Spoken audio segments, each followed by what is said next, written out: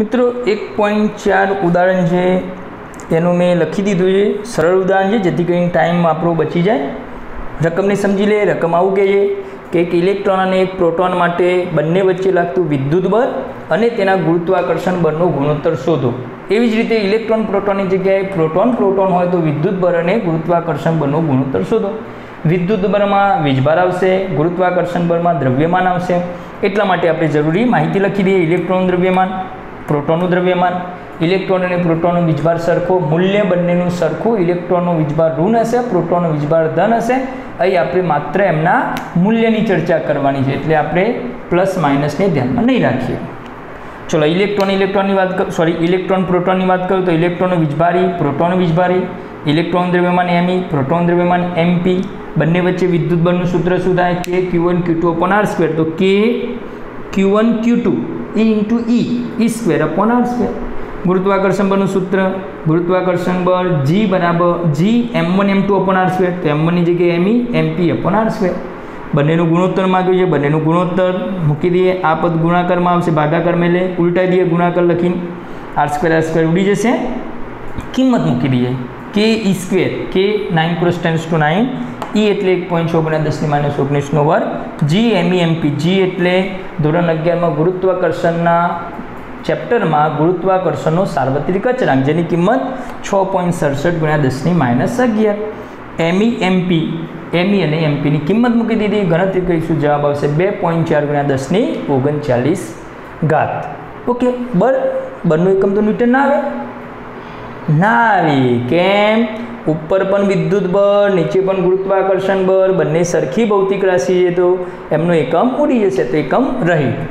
Electron proton की जग्याए मित्रों proton proton ले तमने ख्याल आई जवुं जोईए कि प्रोटॉन और प्रोटॉन वीजभार तो सरखो ज रहेशे, पण इलेक्ट्रॉन की जग्याए बंने प्रोटॉन थई जाए तो प्रोटॉननुं द्रव्यमान एमपी एमपी।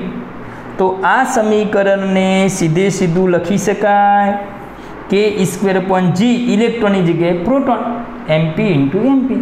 फरीथी किंमतो मूकी दीधी, प्रोटॉनना द्रव्यमाननो वर्ग कर दीधो तो जवाब आवशे 1.3 × 10⁻16। ओके। तो इलेक्ट्रॉन अने इलेक्ट्रॉन प्रोटॉन वच्चे निश्चित अंतरे लागतुं विद्युत बल, समझो धोरण 11 में आपणे शीखी गया विद्युत बल ए गुरुत्वाकर्षण बल करता खूब ज वधारे बल छे। जो विद्युत बल अने गुरुत्वाकर्षण बलनो गुणोत्तर 10⁻39 आव्यो। धोरण 11 में आपणे शीखी गया सौथी नबळुं बल गुरुत्वाकर्षण बल अने सौथी प्रबल स्ट्रोंग बल गुरुत्वाकर्षण बल करता विद्युत बल प्रबल है। तो विद्युत बल अने गुरुत्वाकर्षण बलनो गुणोत्तर पॉजिटिव आवे छे, खूब ज मोटो आवे छे। ओके मित्रों, कोई ख्याल ना आवे तो कॉमेंट में तमे लखी शको छो अने प्रश्न व्यक्तिगत मोबाइल नंबर पर पण पूछी शको छो। हवे एमां बी ऑप्शन छे, जो लखी दीधुं हशे स्क्रीनशॉट लई लो अथवा पोज करीने लखी शको। बी ऑप्शन शुं कहे छे कि इलेक्ट्रॉन अने प्रोटॉन एमनी वच्चे आकर्षण बल लागवाना कारणे इलेक्ट्रॉन अने प्रोटॉन में उद्भवतो प्रवेग, इलेक्ट्रॉन अने प्रोटॉन, इलेक्ट्रॉन द्रव्यमान एमई, प्रोटॉन द्रव्यमान एमपी। अहींया मित्रों किंमत आपी दीधी है R बराबर 1 एंगस्ट्रॉम एटले 10⁻10 मीटर। बी विभागनी रकम में आवी है कि इलेक्ट्रॉन और प्रोटॉन जो 10⁻10 मीटरना अंतरे होय तो तेमनी वच्चे लागता विद्युत बलना कारणे इलेक्ट्रॉन और प्रोटॉननो प्रवेग शोधी शकाय। एकदम सारूं है। प्रवेग शोधवा माटे बराबर एम ए एफ तो आपने आपी दीधेला है। इलेक्ट्रॉन और प्रोटॉन वच्चे लागतुं बल केटलुं हतुं? विद्युत बल एफ ई बराबर के क्यू स्क्वेर, Q1 Q2 सरखा है क्यू स्क्वेर डायरेक्ट ई स्क्वेर अपॉन R स्क्वेर। चलो सूत्र ये किंमत मूकी दी है 9 × 10⁹ 1.6 × 10⁻19 वर्ग नीचे R स्क्वेर एटले 10⁻20। तो इज इक्वल टू विद्युत बल बंने वच्चे लागशे 2.3 × 10⁻8 न्यूटन। 2.3 × 10⁻8 न्यूटन। हवे आना उपरथी मारे प्रवेग शोधवो। बंनेनुं कॉमन सूत्र लखीए। चलो न्यूटनना गतिनो नियम एफ बराबर एम ए, विद्युत बल है तो सिम्बॉल एफ ई लखूँ। तो प्रवेग शोधवा माटे ए बराबर एफ ई अपॉन एम। चलो आ सूत्र परथी हूँ प्रोटॉननो प्रवेग शोधूँ તો પ્રોટોન માટે સૂત્ર શું લખાય? એ પ્રોટોન AP બરાબર બર Fe અપોન પ્રોટોનનું દ્રવ્યમાન MP.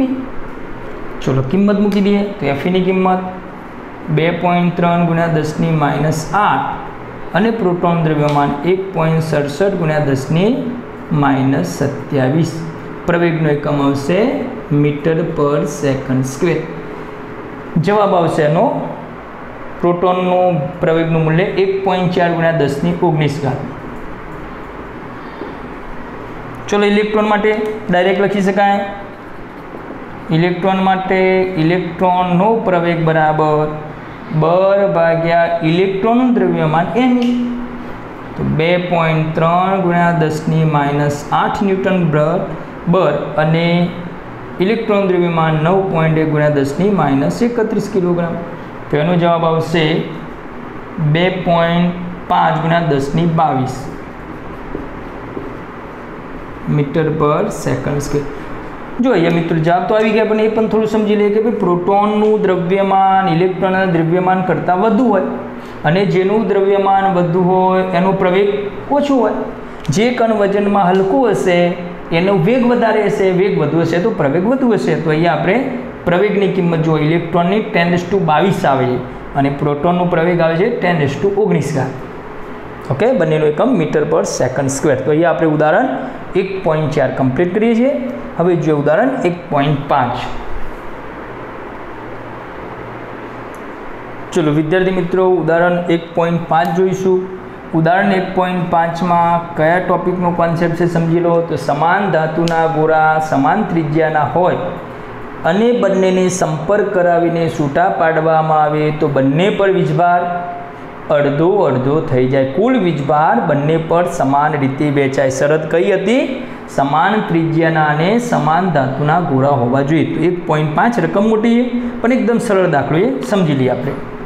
ધાતુના વીજભારિત ગોળા એને નાયલોનની દોરી વડે લટકાવે. ટૂંકમાં ધાતુનો એક ગોળો એ આપેલો છે અને ધાતુનો બીજો ગોળો બી આપેલો છે.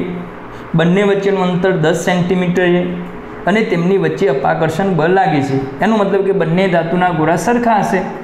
એ ધાતુનો ગોળો, ચલો પ્રારંભિક રકમ સમજते જેને લખતા જઈએ. પ્રારંભિક અવસ્થામાં ધાતુનો ગોળો એ લઈ લઈએ, આ ધાતુનો ગોળો બી લઈ લઈએ. ચલો બંનેના કેન્દ્રથી અંતર કેટલું છે? R બરાબર 10 સેન્ટીમીટર. ચલો આના ઉપર ધાતુના ગોળા ઉપર વીજભાર Q1 લઈ લઈએ. નથી ખ્યાલ તો Q1, આનું વીજભાર Q2. અપાકર્ષણ એટલે બંને સરખા છે.